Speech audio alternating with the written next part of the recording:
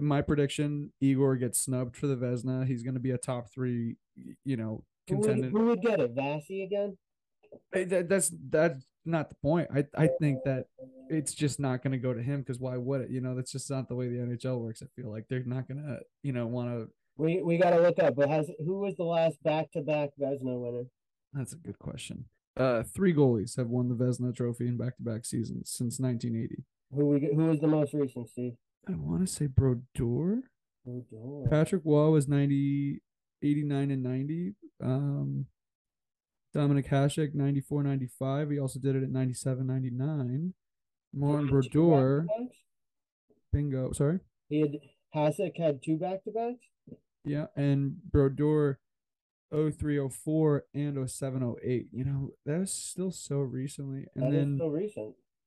And a couple little fun facts on top of it. Martin Brodeur is the only player to win the Vezina and the Stanley Cup in the same season. Hopefully we can change that this year. And Brodeur won the Vezina in 4 out of the 5 seasons between 03 and 08. That's pretty nuts. From 94 and 2001, Dominic Hasek won the Vezina in 6 of 8 seasons.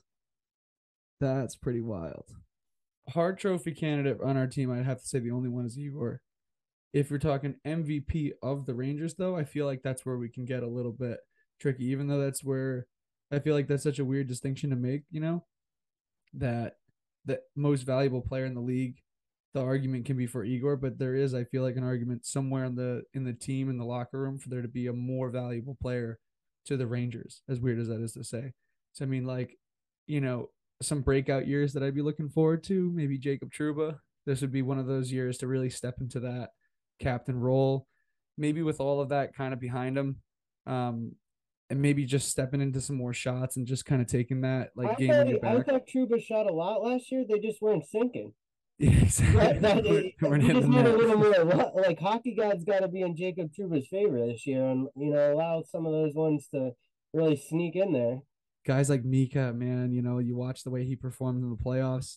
He could be a real, especially maybe all this looming captain stuff with him and Kreider too. I mean, those guys really stepping up big for us. That's what I think makes our team so unique, is that guys like Fox can still absorb that role of being like that premier player that we're still yet to see. I think there's another gear left to Adam Fox's game for sure. If you look at the way he just takes over a game, and when you watch Fox ever win a Hart?